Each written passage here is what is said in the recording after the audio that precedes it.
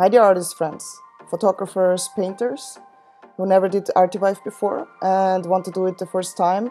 It's not that hard. I will show you the first steps, how to get started with a video and to upload it to Artivive Bridge. And first we're gonna register on artivive.com. So you go to register as an artist here. And if you've done that, you get full access to the Artivive Bridge. And here you can upload your projects, you can put them into folders. You start pressing this button, so you get into this interface. And this is the whole thing you need for doing the basic tool in Artivive to upload a project. It's based on one image, so this is gonna be the image you want to track. So it's maybe your painting or your photography, and you're gonna also upload a video. Okay, so how to do the simplest way of a video form is to make a stop motion.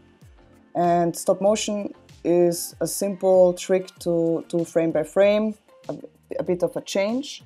And I show you my project, which is a painting which I recorded each step and made an animation out of that. So that's quite the simplest version.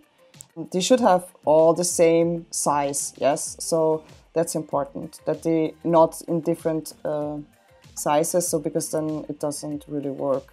And the other thing is that the naming should be a counting number until I would use 0 until the end frame, so in my case it's 131. And if you've done that, we can jump into DaVinci Resolve. It's for free, and it doesn't matter which kind of system you have, it's working on each. So we are in DaVinci Resolve now. We're gonna start with a new project. And I will name it Artivive Tutorial 01. Okay, this is the interface of DaVinci Resolve, how it works. This is the preview of your animation, and there you have the video, so you can upload the video here, and this is your timeline. The easiest way to do that, because we have a PNG sequence, is to use the folder and yeah, drag it into it. And I make this a little bit bigger here, so you can change the preview. And as you can see, it's already a video. So we have our frame-by-frame animation already set. What happens now? You put it into the timeline, and then here will pop up the timeline. I will name that first anim. Yeah, this is our first anim, so that we can recognize it, because now it's the same image. So we have these black parts here, so because the image sequence is actually smaller than the size of the video. So we're gonna go to File, Project Settings, and we'll put that to the size we want. So it's 2280 multiplied by 800. So we change the size, 1280 multiplied by 800. That's fine. Okay, and save. Let's play that. DaVinci Resolve has also a lot of tools to change, but we just go to deliver. So because we are done for now, I think it's okay for now for the first project. Okay, so this interface shows you how to render. You can render it to YouTube, blah, blah, blah, but we actually need an MP4 for web. And we also want to name it. So let's say I call it Artivive. Then we choose a location. And I will choose my folder I prepared. There's my video. I put it here. Okay. And then I look up. It's the same size. It's 24 frames per second. And that's actually it. I can add it to the render check and start render. And actually this is our first video done.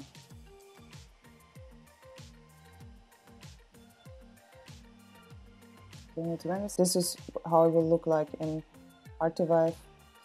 So as I said, to go to add project, there we are.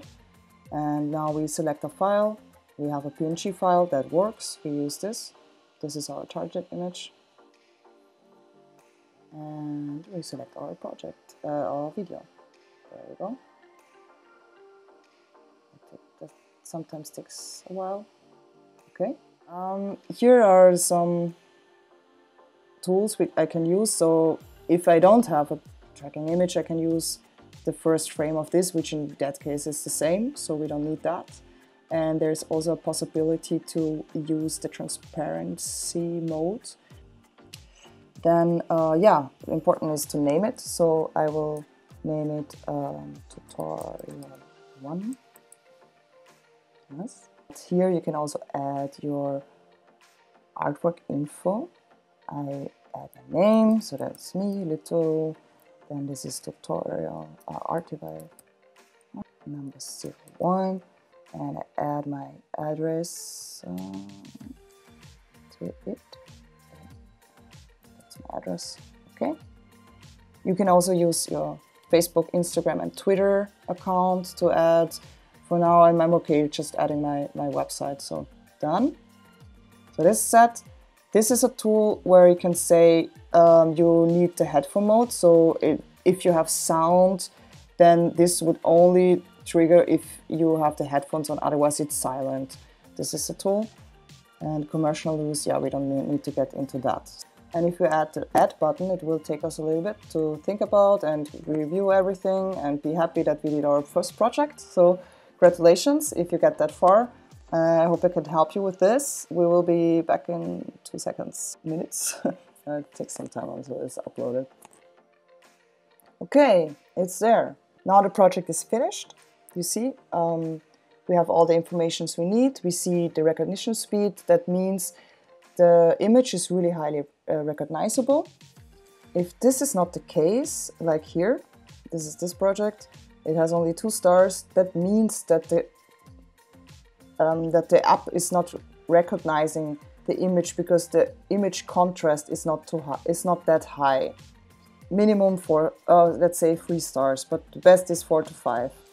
Okay, and there we see that this has the name when it was done, and then here we can have a preview and see our video again. It works. If you want to download the image, you can do that here. There you can go back to the edit mode, and this is our statistics, which is just started in 00, but it will change for sure if you upload your image. And you can also delete it. Okay, that's all I have to say about the first tutorial. We did our project and now we can test it.